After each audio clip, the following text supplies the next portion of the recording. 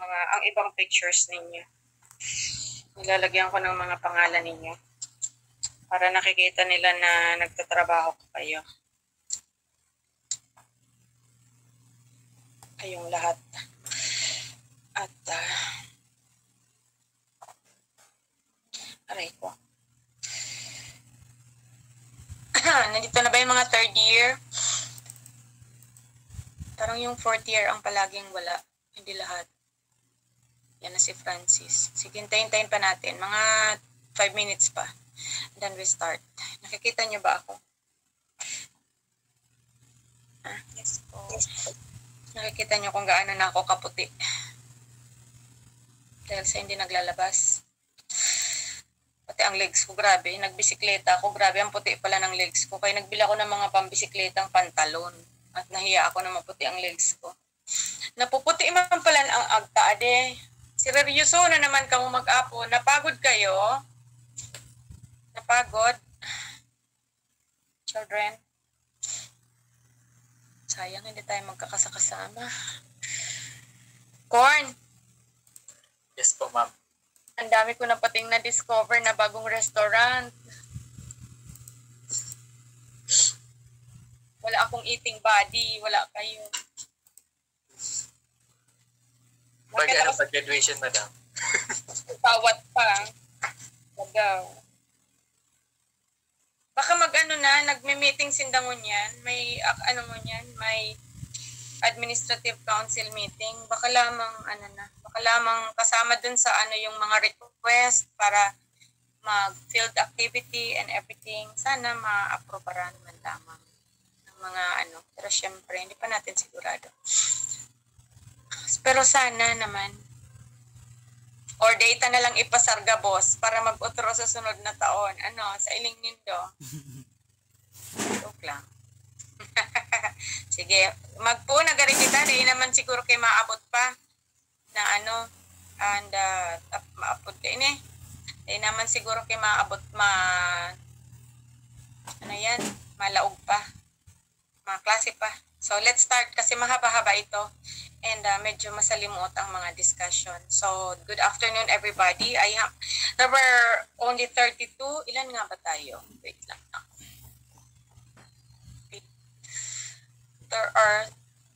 There are supposed to be 34 students inside the classroom, but ngayon ay 26 lang. Ay hindi, 25 lang kasi dalawa ako. 25. So, there are several people na absent. And there are only 32 na nag-share ng kanilang mga pictures. So, yung iba, hindi pa nag-share ng kanilang mga picture. So, eventually, we will compile all your, all your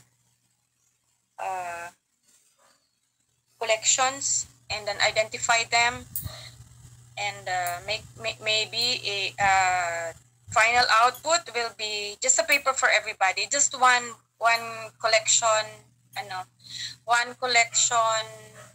paper for everybody. We will compile everything na mga pictures na magaganda. Pagagandahin natin. And we lay out everything into something na bang tawag dyan?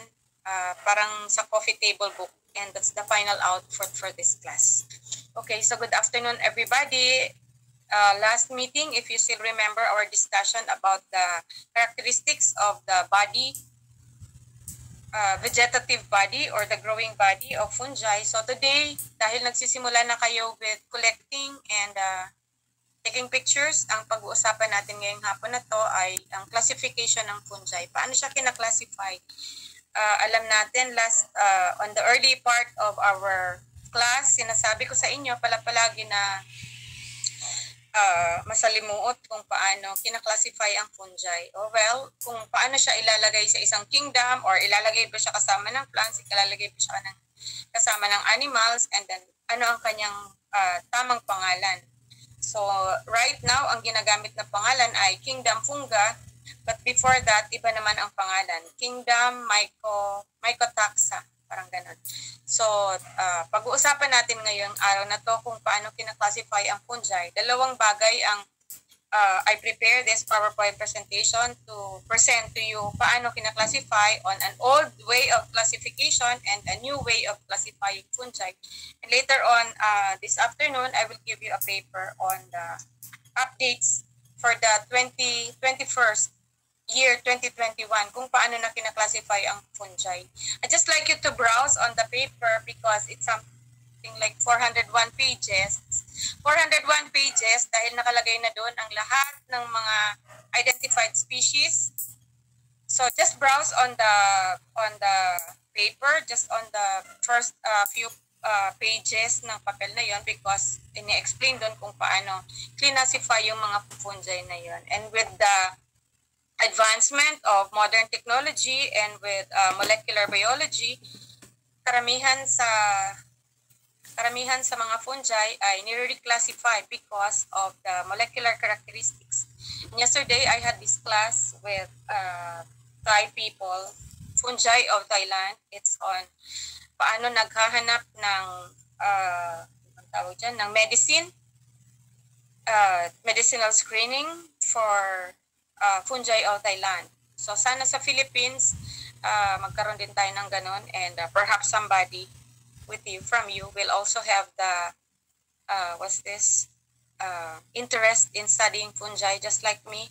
But of course, hindi siya madali. It takes time for you to sample everything, to identify everything, and just the molecular characteristics ay kakaiba na rin, and you have to extract the DNA. But of course, everything in classification starts out with classifying organisms based on their characteristics, based on how you see them, based on their color, based on their shapes, based on everything. And and the present method of classifying and reclassifying organisms is just part and parcel of the advancement.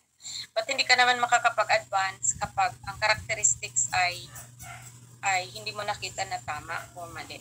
But there are cryptic organisms that have different characteristics from time to time, kasama na ang fungi, so it's very difficult really to classify them. So panaka-naka, nababago ang mga classification, panaka-naka, na ibabalik, nalilipat, nababago ang pangalan, and everything. So I turn off my camera for a while and start with a PowerPoint presentation. So you please tell me again kung nakikita o hindi. Pagtsatsagaan ko ulit ang pabalik-balik. So magandang hapon. Ang araw na ito will be devoted for the classification of fungi or the taxonomy of fungi. So hindi lahat ng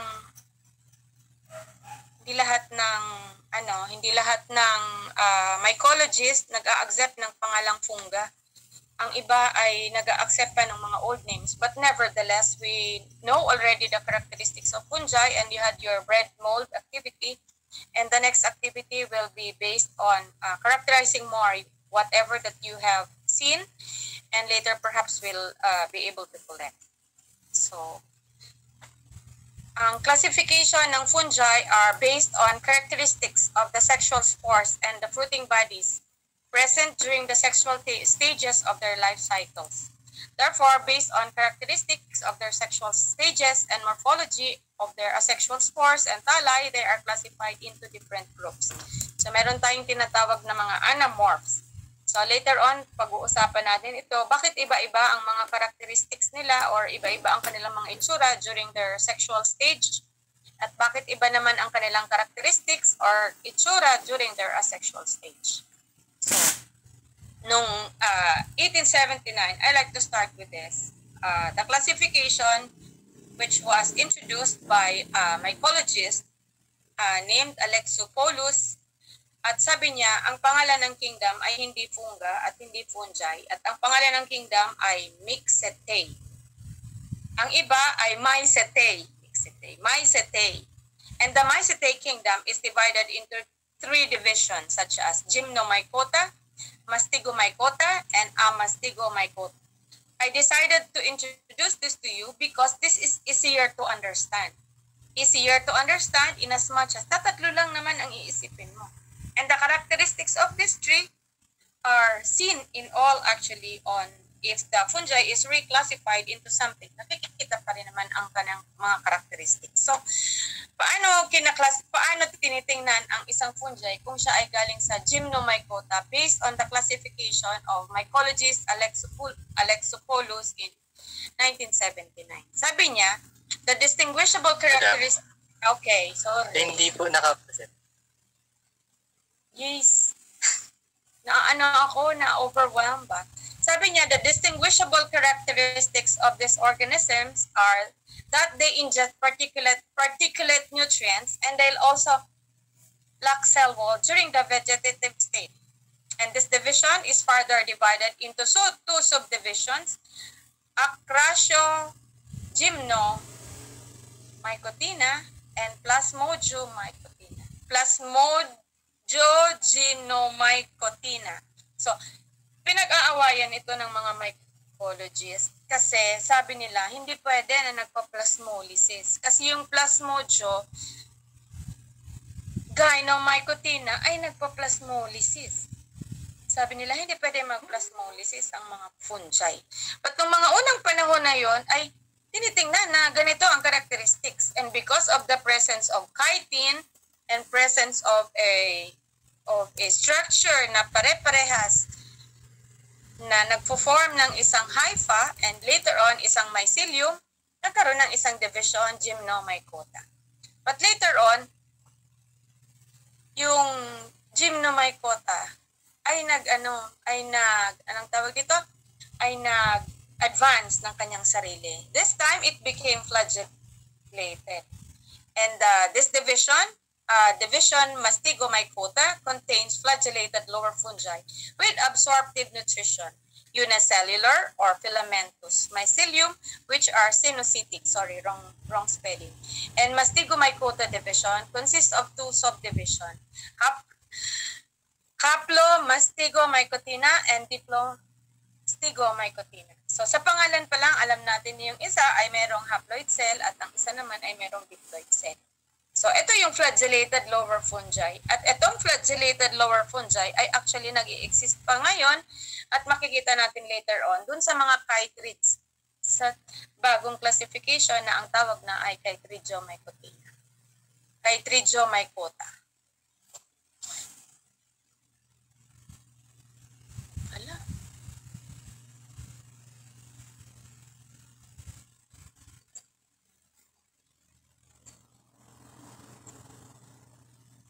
Okay, and the third division based on Alexopoulos is division Mastigomycota.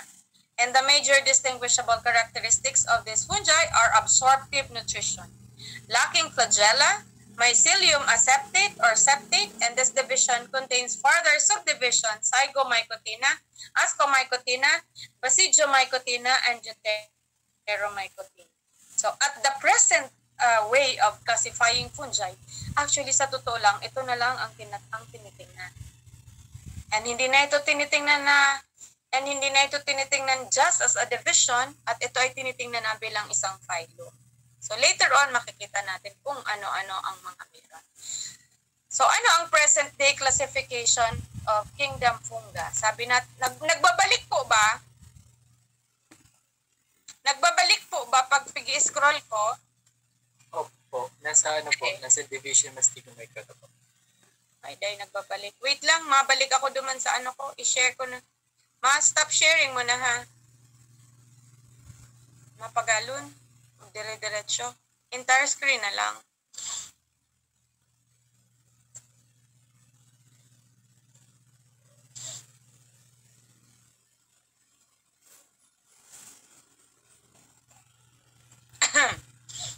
Mapagalon, magbalik-balik eh. O yan. Nakikita ang screen? Yes po, madam. Okay po. Sige. So, sabi ko kanina, based on the classification of Alexopoulos in 1979, Gymnomycota, Mastigomycota, and Amastigomycota. And yung pinaka-last na Division 3 of Alexopoulos, Amastigomycota, is actually the one being utilized right now in the present-day classification of funga. Kung nakikita nyo dati, ang tawag sa kanya ay Mycetae. But ngayon, ang tawag na sa kanya ay funga dahil nawala na po yung ibang mga divisions na dalawa. At yung dalawang divisions na yon ay nalipat na po sa iba pa namang mga kingdom. So the kingdom fungi contains 5 major phyla that were established according to their mode of sexual reproduction or using molecular data. And the polyphyletic unrelated fungi that reproduce without sexual cycle are placed for convenience in a sixth group called a form phylum. So itong form phylum na ito ay hindi sigurado kung sila ay fungi or sila ay bacteria or sila ay iba pang klase ng microorganisms. And they are grouped together in there. And maybe because of their relationship based on their molecular data, hindi pa sila basta-basta inaalis. But they are grouped together there because ang kanilang mga characteristics ay kakaiba dun sa mga tinatawag nating true fungi. But not all mycologists agree with this scheme. So rapid advances in molecular biology and the sequencing of 18S RNA, which is a part of the RNA, continue to show new and different relationships between the various categories of fungi. So kung gagawa ka ng phylogenetic tree, ang hinahanap mo is the 18S RNA na segment ng RNA para ikaw ay makapag-establish ng mga relationship at makagawa ka ng isang clade kung saan mo igugrupo-grupo ang iyong mga fungi. So, the 5 true phyla of fungi are the Chytridiomycota or the chytrids, the Zygomycota or the conjugated fungi, the Ascomycotas or the sac fungi, and the Basidiomycota, which are the club fungi, and the recently described phylum, which we call as Glomeromycota. So the Glomeromycota was established because of characteristics based on molecular data. And an older classification scheme grouped fungi that strictly use asexual reproduction into Deuteromycota, which is a group that is no longer in use. Hindi na naman siya gini-use ngayon because nga palagi lang asexual reproduction, but it is still important for you to learn about Deuteromycota. Later on, as we advance in the course, ay malalaman natin kung ano-ano ang kanilang mga characteristics at bakit hindi sila basta-basta inihihiwalay dun sa kingdom funga at meron silang relationship. So let's look at the chytrids or the Chytridiomycotas. This is the only class there is only one class in phylum Chytridiomycota, and this is Chytridiomycetes. And the chytrids are the simplest and most primitive Eumycota or true fungi. And the evolutionary record shows that the first recognizable chytrids appeared during the late Precambrian period, more than 500 million years ago. And like all fungi, chytrids have chitin in their cell walls, but one group of chytrids has both cellulose and chitin in their cell wall. And most chytrids are unicellular, and few for multicellular organisms and hyphae, which have no septa between cells, so we call them synocytic hypha. And they produce gametes and diploid zoospores that swim with the help of a single flagellum. So kanina sabi natin merong flagellum. Ito, nakikita natin meron pa rin namang flagellum ang mga Chytridiomycota. Okay? And the ecological habitat and cell structure of chytrids have much in common with protists. And chytrids usually live in aquatic environments, although some species live on land. And some species thrive as parasites on plants, insects, or amphibians, while others are saprobes. And chytrid species Aleomyces is well characterized as an experimental organism. Its reproductive cycle includes both sexual and asexual phases. And Aleomyces produce diploid or haploid flagellated zoospores in a particular sporangium. So ganito ang kanyang itsura. So this is the chytrid Batrachotherium dendrobatidis. Is seen in this light micrograph and is transparent spheres growing on a freshwater arthropod and an algae. At itong chytrid na ito ang nakakapag-cause ng disease sa mga amphibians. And this actually was the reason why some of the amphibians in the Philippines declined, namatay-matay. Hindi natin nalaman pa nung una kung bakit nawala tayo ng maraming mga frogs at iba pang mga amphibians. Ito po pala ang salarin. Eventually, I will show you more pictures of this particular chytrid. Mahirap lang talaga siya i-pronounce lahat at nag-iingat ako sa pagpo-pronounce ko. Batrachochytrium dendrobatidis. Okay? So, ang pangalawa na phylum are the Zygomycota or the conjugated fungi. And we also call this as the Zygomycetes, and they belong to phylum Zygomycota. And they include the familiar bread mold na nakita ninyo, Rhizophus stolonifer, which rapidly propagates on the surfaces of breads, of fruits, and of vegetables. And some species are saprobes living off decaying organic material. A few are parasites, ang iba ay parasites ng insects. And Zygomycetes play a considerable commercial role. The metabolic products of other species of Rhizophus are intermediates in the synthesis of semi-synthetic steroid hormones. So, importante pa rin naman. But hindi ko sinabi na yung tinapay mo na nilagyan mo na ng mold, ay na nagtubo na ang mold, ay pwede mo pa ulit kainin. Ibang usapan yun. So, ito po ang life cycle ng isang zygomycete. So, ito yung kanyang asexual, ito yung kanyang mycelia or ang kanyang mga ano tawag dito? Ang mga hyphae, and then nag-germinate, and in the process of germination, nakakapag-produce siya in an asexual reproduction ng mga spores. At dalawang bagay, pwedeng yung spore mag-germinate mag-isa niya, or pwede namang magkaroon ng sexual reproduction, dalawang mating type, dalawang hypha ay nagme-mate. Hindi pagme-mate na kagaya ng sa animals, but just a simple attachment of one hypha with another hypha, mating type, at nag-combine ang dalawang spores na haploid. So, naging diploid, and nagkaroon ng plasmogamy with the fusion between the mating types. And this results in a sporangium with multiple haploid nuclei. And later on, nagkaroon ng karyogamy. At kapag nagkaroon ng karyogamy, nagkaroon na po ng zygote. And the zygote undergoes meiosis and germination. Ang sporangium grows on a short stalk at meron na naman po tayo. At nakikita natin yung sporangium. At ito pong sporangium na ito ay basically will germinate again and will also produce spores. So, dalawang bagay ang pagproduce ng spores sa zygomycete. In a sexual reproduction, it can produce spores, while in sexual reproduction, it can also produce spores. So later on, we will be talking more about this particular life cycle and the lifestyle of zygomycetes and all the rest of the phylum in the kingdom Funga, but ito ay introduction. So the sporangia, yung mga bilog-bilog na nakita nyo na mga maiitim, ang tawag sa kanila at the end of the stalks are sporangia.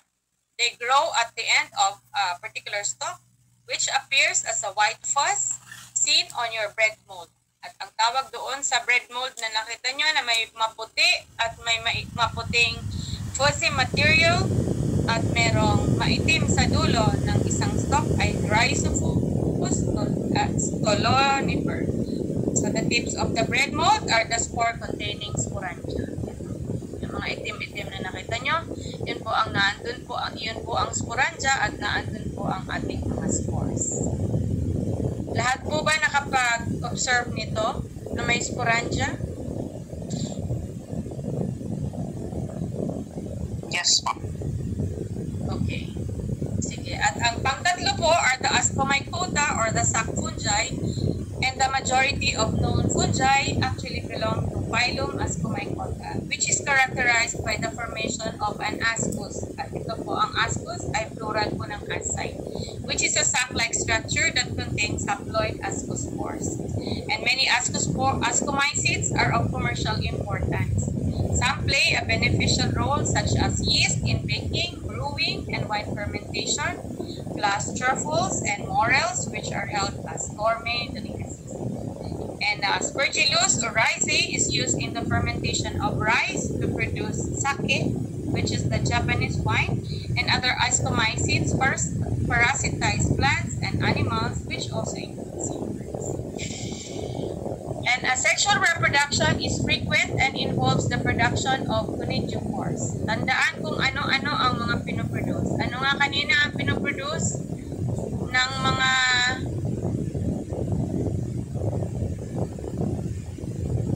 ano nga ang fruiting body? Ang tawag sa mga zygomycete, ang tawag ay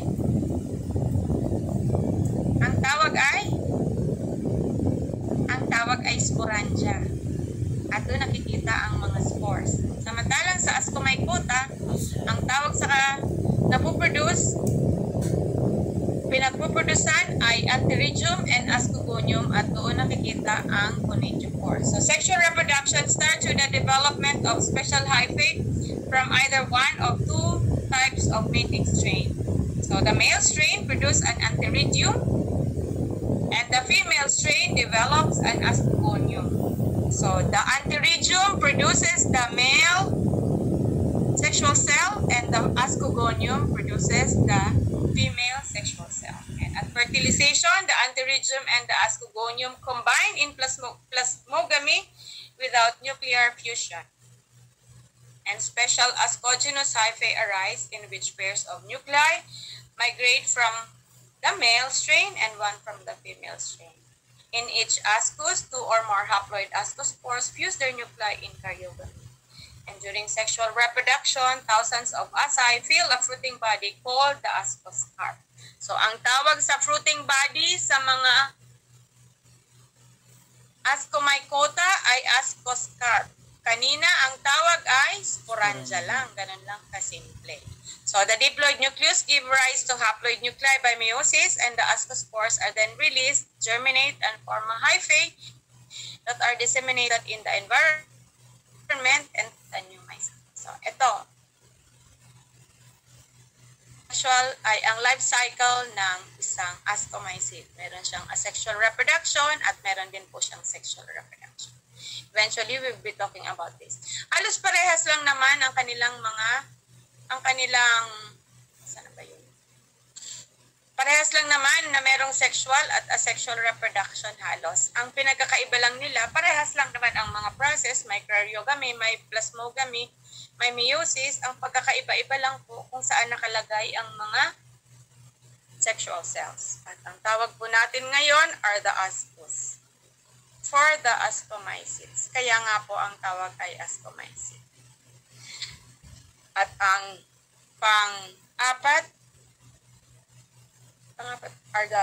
pang-tatlo are the Basidiomycota, which are the club fungi. And the fungi in phylum Basidiomycota are easily recognizable under a light microscope by their club-shaped fruiting bodies called basidia. So, yung ano nga ang hinahanap natin sa Ascomycota? Ano ang dapat nating hanapin? Ascus. Ano ang naandun sa ascus? Ascospores. Samantalang sa Basidiomycota, ang hinahanap natin ay basidium at doon natin makikita ang mga basidiospores. So, in the process of classifying fungi, aside from using the physical characteristics of the fruiting body, tinitingnan din po natin ang mga spores. Kadalasan, inihingi na kung tiningnan ba ang spores o hindi. And these mushroom-producing basidiomycete are sometimes referred to as gill fungi because of the presence of gill-like structure on the underside of the cap. So the gills are actually compacted hyphae in which the basidia are born. And this group also includes shelf fungus, which clings to the bark of trees like small shelves. Kanina, merong mga nag-submit ng pictures ng mga shelf fungi. And in addition, the Basidiomycota includes moths and rusts, which are important plant pathogens. Kanina, merong nag-submit ng rusts na picture sa dahon, which are important plant pathogens, toadstools, and shelf fungi stuck on trade track. But yung sinubmit po na picture ng leaf na meron pong rust, ay hindi basta-basta natin makikita ang kanyang fruiting body unless na meron po tayong microscope. And the most edible fungi belong to the phylum Mycota. However, some mycetes produce deadly toxins. So, yun inyong kinokolek-kolek po ay hindi basta-basta pwedeng i-taste at hindi basta-basta pwedeng sabihin edible ito. Unless na talagang merong known na dun sa community ninyo, like sa community ni Corn, meron talagang nangunguha dun sa may sagingan. Hindi ka basta-basta pwede magluto. Well, sabi nyo nga, ano nga ba yun? You only live once. And if you eat the fungi, well, you will really live only once. And the life cycle of Mycetes includes alteration of generations. So spores are generally produced through sexual reproduction rather than asexual reproduction. And the club-shaped basidium carries spores which we call as basidiospores. And in the basidium, nuclei of two different mating strains fuse. So parehas din lang. And the haploid nuclei migrate into basidiospores, which germinate and generate monokaryotic hyphae. And the mycelium that results is called the primary mycelium. And the mycelia of different mating strains can combine and produce a secondary mycelium. And we call this already as the dikaryotic stage. And eventually, the secondary mycelium generates a basidiocarp. At itong basidiocarp na ito ay yun na ang nakita nyo kaninang umaga na mga mushroom na lumalaban. Ito po yung fruiting body that we call as the basidiocarp ng ating mga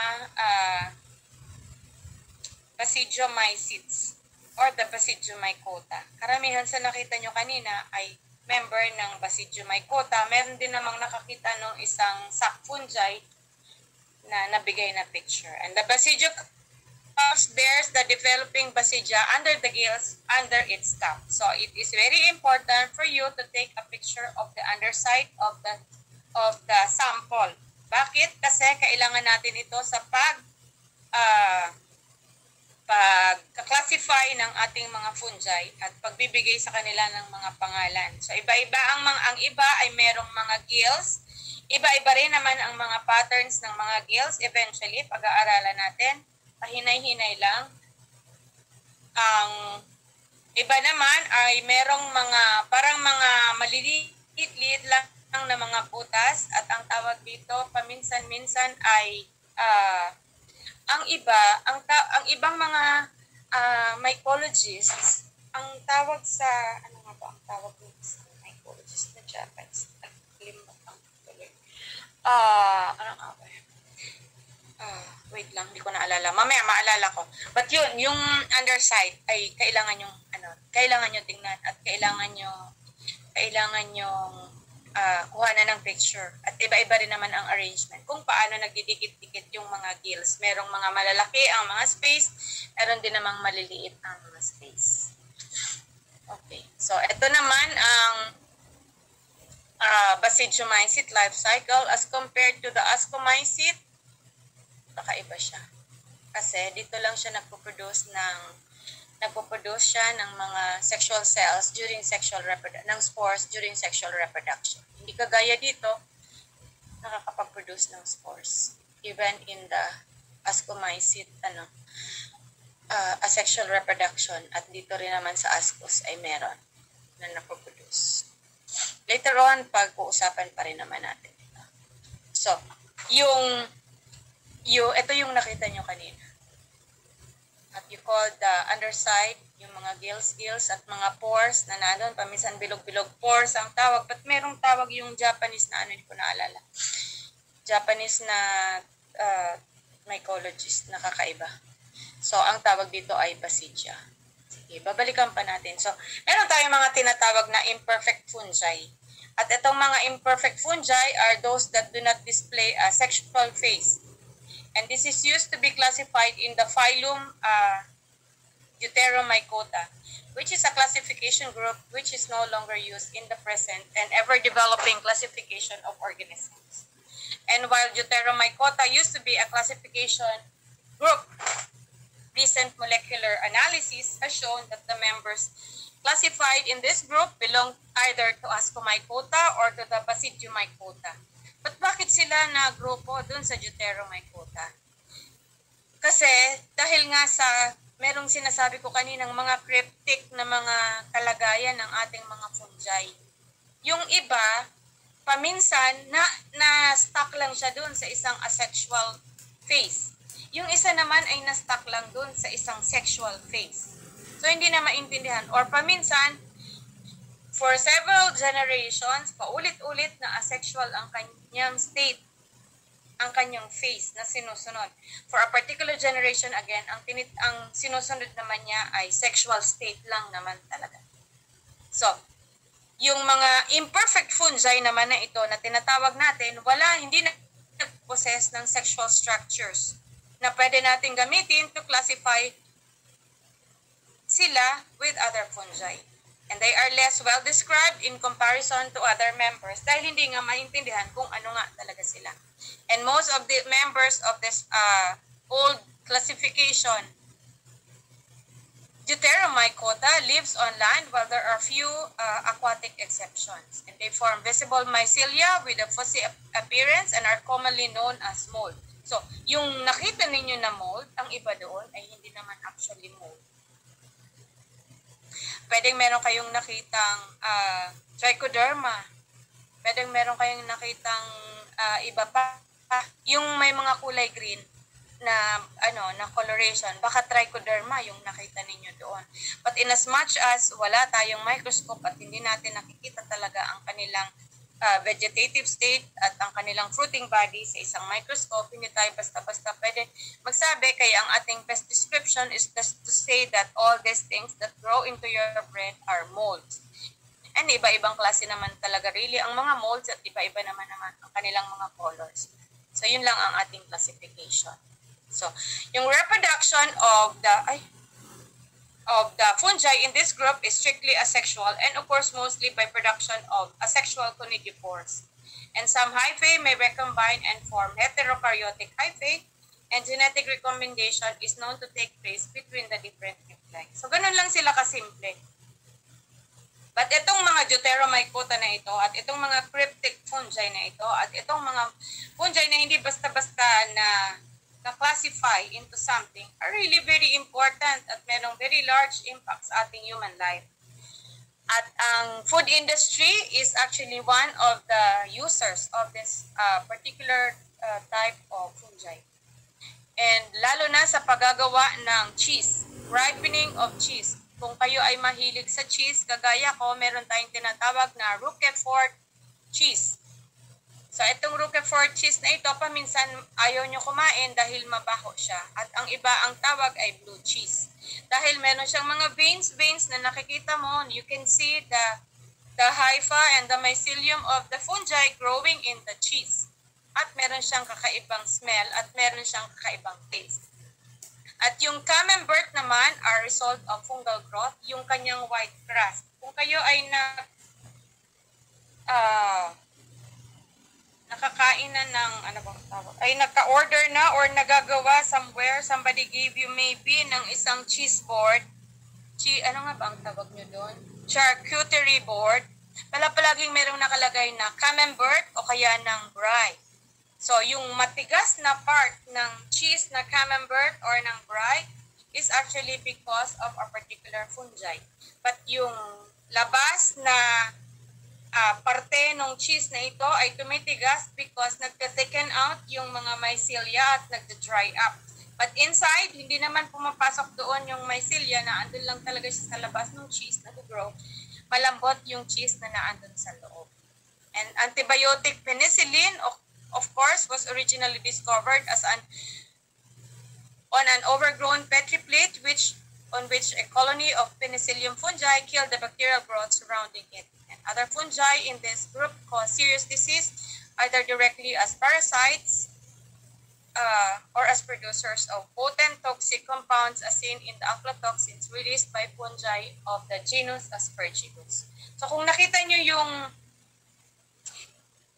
yung post ko the other day, it was something like naglalab pa ako ng nag-aakid pa ako ng aking PhD, and ang aking test organism is ano nga ba yun? Trichoderma harshanum combined in a Petri plate with Sclerotium rolfsi. Yung Sclerotium rolfsi is known to kill many plant species. At siya ay nagpo-form din ng mga bilog-bilog na sinabi ko sa inyo the last time ng sclerotial bodies. At hindi siya basta-basta namamatay talaga. Kahit na spray mo siya ng spray mo siya ng antifungal, ng mga spray, hindi siya basta-basta namamatay. Kasi yung sclerotial bodies na nagpo-form na yon, which are hyphae, are actually not penetrable with water, with whatever na liquid. So itong Sclerotium rolfsi na ito ay nagkukos siya ng root rot sa ilalim nung roots. At hindi mo alam, nakatayo pa yung parang buhay pa, pero sa ilalim pala ay patay na. At kasama ito sa mga cryptic na ng fungi, because I was able to grow a fruiting body out of my sclerotial body eventually. But paano makokontrol yung mechanism na yon, yung growth and development ng kailangan ko rin maghanap ng isang fungi. And later on, we will have a lesson on this, on paano ginagamit ang fungi para mag-kill ng kapwa niyang fungi. Tapos na to. Okay. At ito naman ay isang recently established phylum in the kingdom fungi. At ang tawag natin dito ay Glomeromycota. And in as much as it is newly established, there are only 230 species na meron na-identify na, and they all live in close association with the roots of the trees.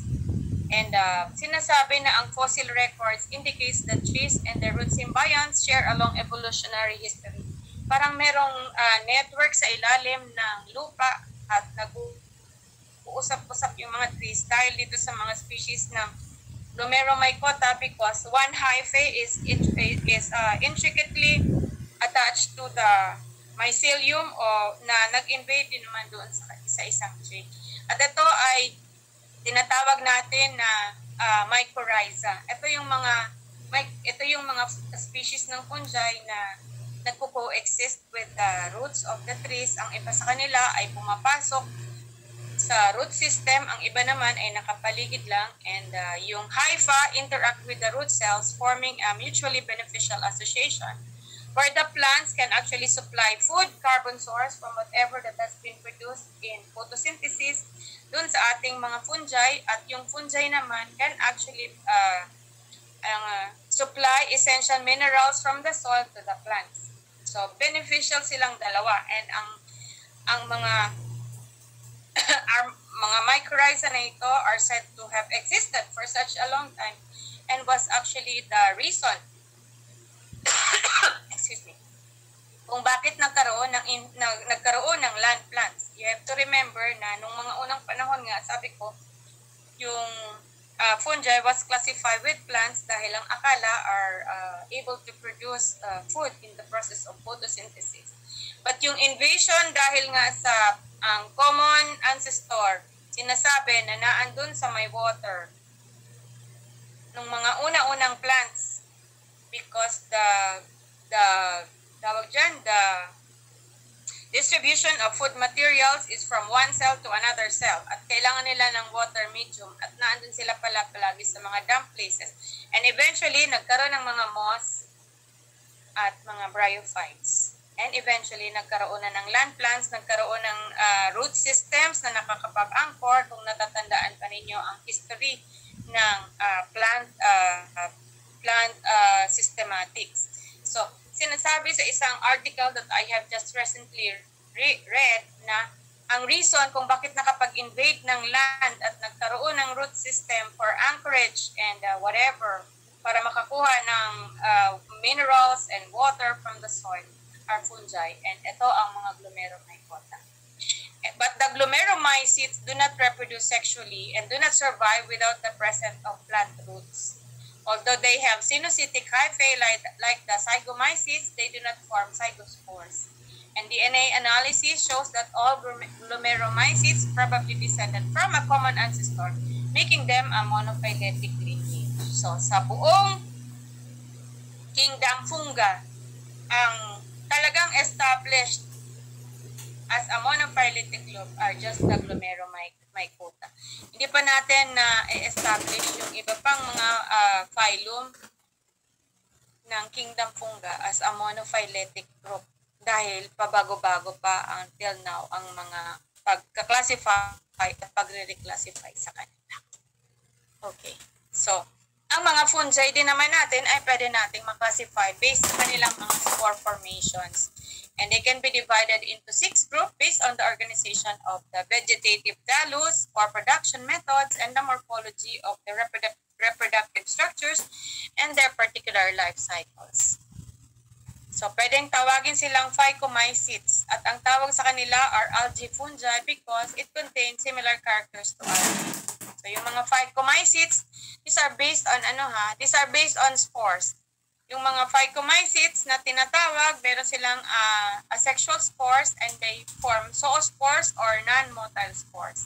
But it also contains isogamous or heterogamous sexual reproduction, which is mainly taking place by gametangial contact. Yung mga and the zygote represents the diploid space. Yung naglilink yung ating mga hypha at nag-exchange ng material at nagko-combine ang isang positive spore at isang negative spore.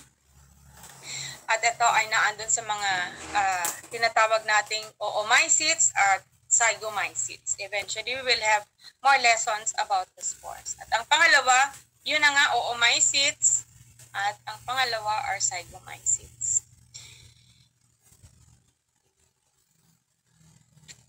And of course, the ascomycetes, na sabi natin kanina, dahil galing sila sa ascospores, at eventually, ang tawag ay basidiomycetes. These are just based on ano ang tawag sa kanilang mga spores. And of course, the deuteromycetes, which are the imperfect fungi. So, artificial class, sinasabi ang deuteromycetes.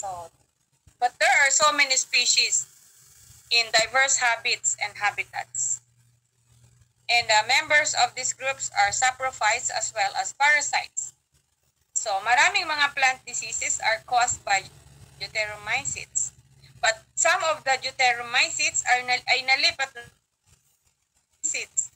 So, hindi pa natin alam. So, parang itong grupo na ito is actually a breeding place. Hindi naman pala breeding place. It's actually a repository of organisms na eventually gets to be classified and reclassified based on their molecular component and molecular composition. So, asexual reproduction, wala sa deuteromycete. That's why they are called as imperfect fungi. Okay. So, this ends my short lecture for this afternoon. Just to introduce to you on how fungi are classified. Alam ko, nahihilo kayo, nalilito kayo. But sa susunod na mga araw, iisa-isahin ko at ang pinakaunang lesson sa susunod na araw ay Chytridium mycota. So, ang inyong assignment is to read about Chytridium mycota. Ang kanyang characteristics, ang kanyang examples, at ang kanyang life cycle. You have to understand the life cycle. Paisa-isa lang. So, Chytridium mycota and Chytridium mycota and Zygomycota sa susunod na lesson. At mag-isang lesson ang Ascomycota at mag-isang lesson ang Basidiomycota at isang lesson din ang Glomeromycota until we are able to finish everything. Okay. Do you have questions? Alam ko na ang sasabihin. Do you have questions? Overdose of information. Hindi kayang kayang i-absorb. Correct? Mali. Uy. Everybody. Correct po.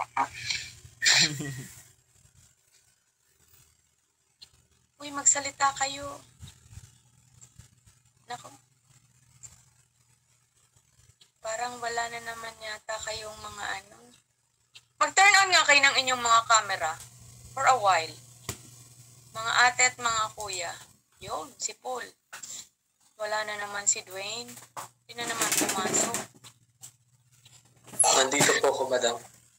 Hindi kita Ayun! Dwayne, hindi ka pa nag-submit ng picture. Uy, member ba si Dwayne ng group chat? Ang tanong, member ka? Ito po siya last week. Basa mo ba, Dwayne? Hindi po. Okay. Hindi pa ako Hindi mo na-add. Ha? Hindi pa ako na-add. Ma'am, na-add ko po siya last week. Na-add ka na daw, Dwayne, last week. Baka nasa request po. Tingnan mo sa request mo, Dwayne. And then, meron akong pinapagawa kasi kaninang umaga. At tingnan mo, and you can also do it bukas siguro or mamayang hapon kapag pwede ka lumabas. Kasi all the rest na hindi pa nagbibigay ay magbigay. Wala po, madam, sa request. Ulo. Hindi pa po ako na-add. Cannot add. Doing marking, yung ano po, inat ko. Sa Facebook. Hindi ko alam kung ano ang ginagamit ni Dwayne na Facebook. Mag-usap kayo, Corn, mamaya ha. Baka pwede mo siyang i-chat. Anyway, I gave you last meeting, if you remember, a laboratory manual on paano magko-collect. Fungal collection manual. Nagbasa po ba kayo ng inyong fungal collection manual? Yes po, ma'am. Everybody? Okay. So, sinasabi sa fungal collection manual na kailangan mo mag-take ng picture ng iba-ibang angles at kailangan mo mag-take ng pictures ng front side, ng underside, kung nakatayo or whatever. At kung pwede mong lagyan ng kanina may naglagay ng kamay niya just to show kung gaano kalaki. Pwede kayo maglagay ng coin just to take a picture para i-compare ang size ng inyong fungi. Okay po. So, importante basahin ang manual na maayos.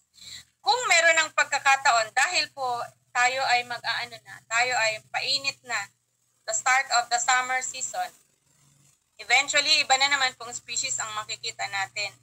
So, yung mga nakita nyo kanina, kung pwede nyo balikan sa sunod na araw, and then you try to collect your fungi and you describe. And as you read your laboratory manual, merong tinatawag doon na bruising. Kung nasugat-sugat or nagalaw mo, nababago pa ang kulay.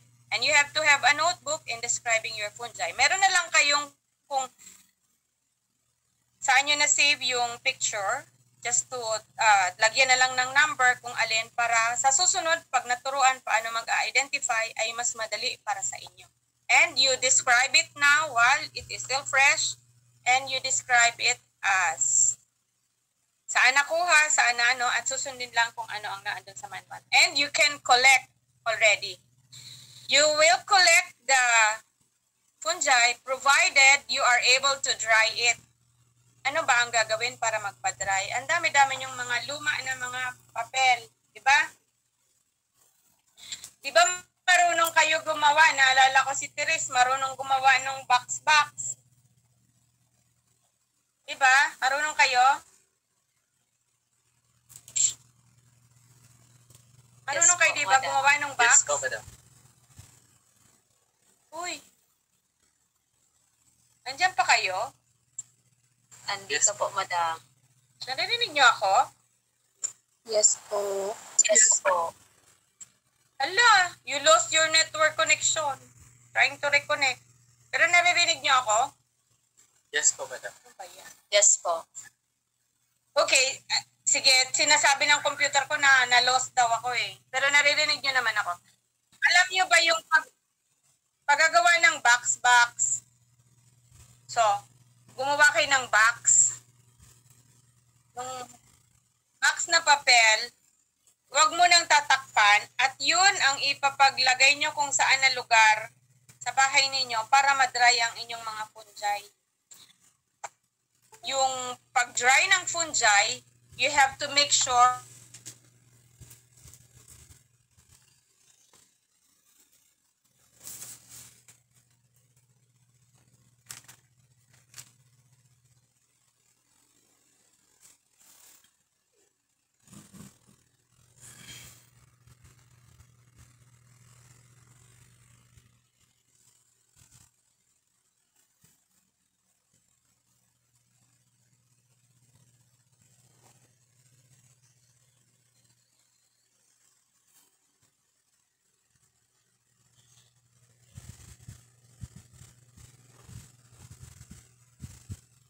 Naka-mute ka po ata, madam. Kung ma-expose ulit siya sa tubig, ibig sabihin yung inyong fungi po ay magkakaroon ng molds. Naiintindihan ninyo ako? So you have to have it dry. Give me 2 minutes. Kukuha ko ng isang dried sample.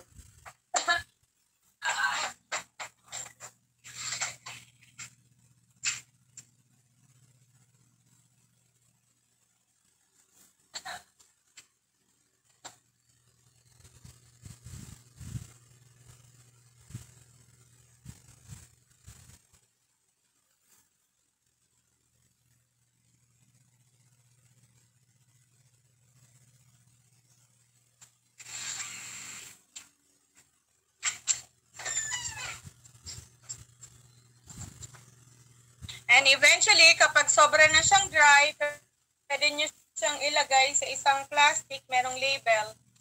Example,